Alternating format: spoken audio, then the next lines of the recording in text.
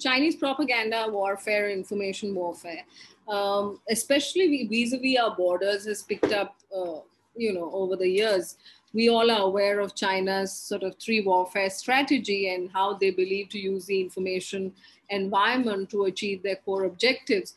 Now, vis-a-vis India, we've seen, when I say that the LAC is live now, they've not just opened the front in Ladakh, they've gone up to talking about Arunachal Pradesh as well. China's officially sort of laid claim to the whole state of Arunachal Pradesh.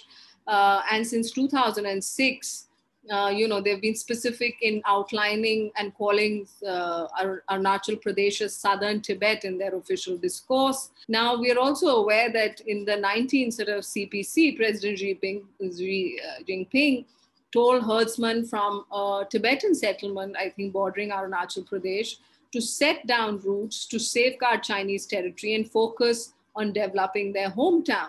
So what we've seen since then is rapid construction and upgrade of infrastructure across the border, which is obviously dual use.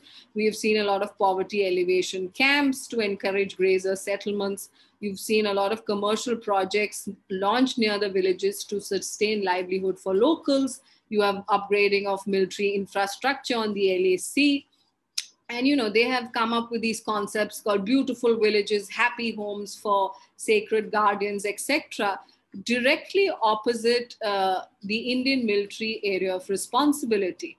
What is all of this trying to sort of show? It sort of is a reflection of Chinese sort of influence operations, where you are directly pitting development in a state like Arunachal Pradesh in India to that of China. So whether it's infrastructure, religion, knowledge of local tribes, anecdotes from border patrol meetings, etc., is, in my opinion, has to sort of feed back into the loop of the pushback that India sees.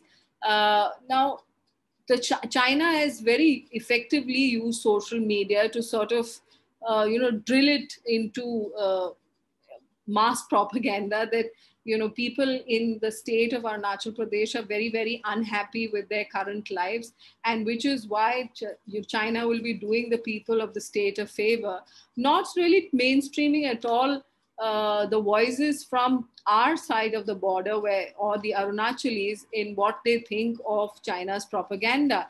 Now, part of this has also been a sort of shortcoming from the Indian side, because we've not been able to successfully mainstream, local perceptions from the ground into our larger, sort of broader conversation on the border dispute.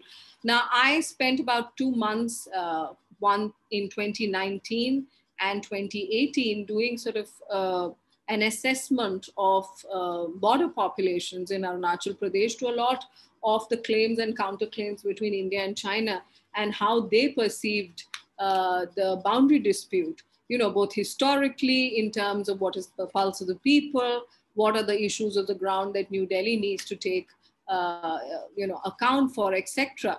So I think, that's why I said that, it's one thing for New Delhi and Beijing to sort of, engage in this propaganda battle on the boundary dispute. But the fact on the ground is that, people in the border are really holding the flag high for India. And I think I found through my survey of population in terms of the many areas I visited across 4 valleys in the state of Arunachal Pradesh, that they're very angry actually with the sort of propaganda machinery that China has deployed. And they have said that, how can they are a very important, they're descendants of important tribes who are indigenous to the state of Arunachal Pradesh, and they chose to live in India.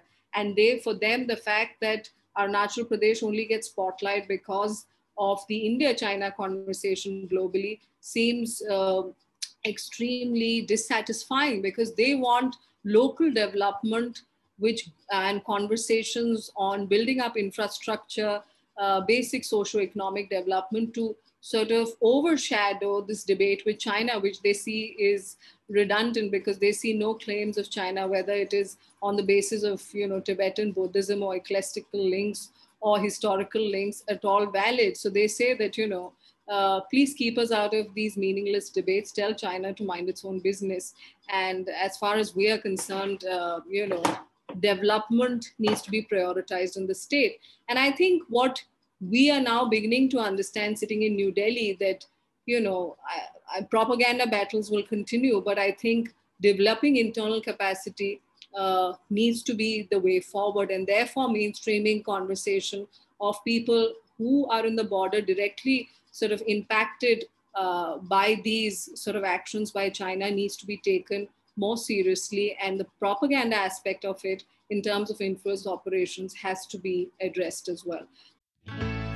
If you enjoyed this video and want to learn more about the Eastern Ladakh crisis, please check out the other videos in our exclusive interview series here on our YouTube channel, and visit stratlearning.org to enroll for free in Deterrence in Southern Asia.